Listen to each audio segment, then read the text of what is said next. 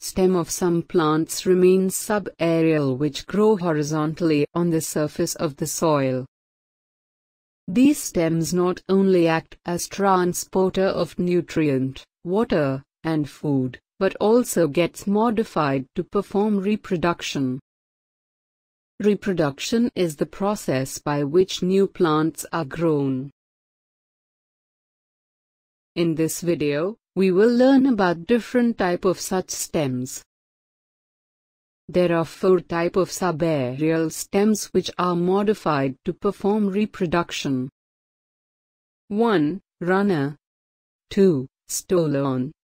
3. Sucker. 4. Offset.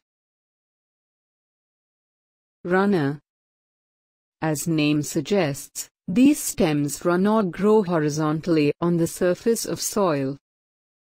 The place where node of these stems touch the soil, new root and shoot are formed. From here, it detaches from parent plant and grows on its own. Centella plant has runner stem. Stolon. It is similar to runner, but it does not run or grow horizontally on surface of soil. It grows upwardly for some distance and bends downwards. When it touches the soil, adventitious roots and shoots are formed and child plant is grown. The common stolon-bearing plants are jasmine, colocasia, and Waleschneri, wild strawberry, etc. Sucker. Sucker arises from the basal, underground part of the main stem. It grows horizontally for a distance under the soil and then emerges above the ground.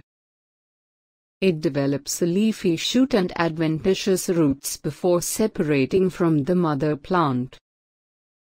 Banana, chrysanthemum are few plants which have modified stem as sucker. Offset. Offset is a short runner with one internode long. It originates from leaf axil, grows as a short horizontal branch. It produces a cluster of leaves above and adventitious roots below. Offsets are generally found in aquatic plants like water lettuce, water hyacinth, house leek, etc.